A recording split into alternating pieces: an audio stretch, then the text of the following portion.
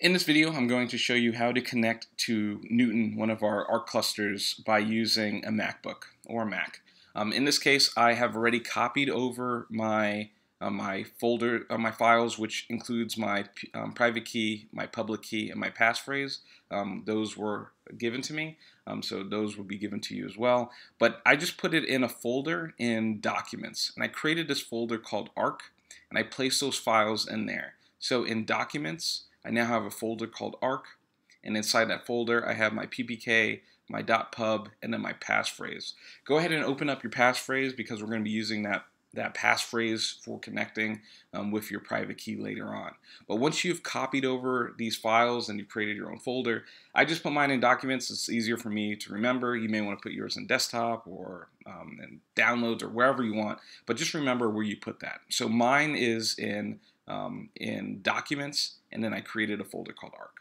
So once you have that, once you have your keys set, I'm going to go ahead and open up the Spotlight. I just click the search magnifying glass up there, and I'm going to type in terminal.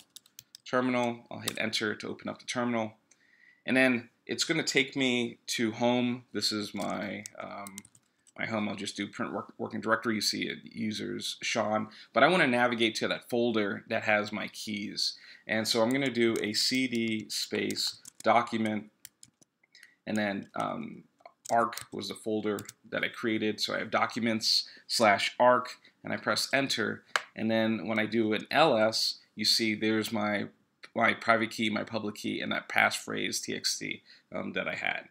So I just know now that I'm in the right directory. I can do print working directory again, and it verifies that I'm in Documents and ARC there. So that's great.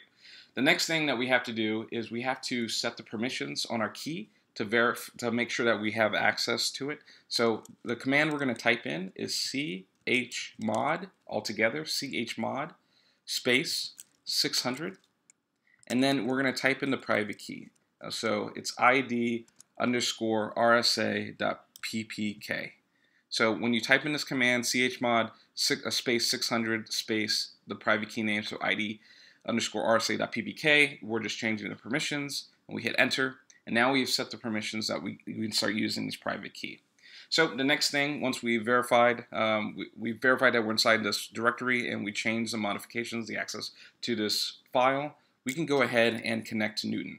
And we're going to use SSH to do this. So we're going to type in SSH space dash capital Y space dash I space. Now we're going to pass in that private key that we just had. So ID underscore rsa.ppk space our username. My username just for this test is crcvreu.student. This is just mine. You're going to be using yours. Probably if you received a username, you'll just be putting that username there. And because we're connecting to the Newton cluster in this example, I'm going to type in newton.ist.ucf.edu.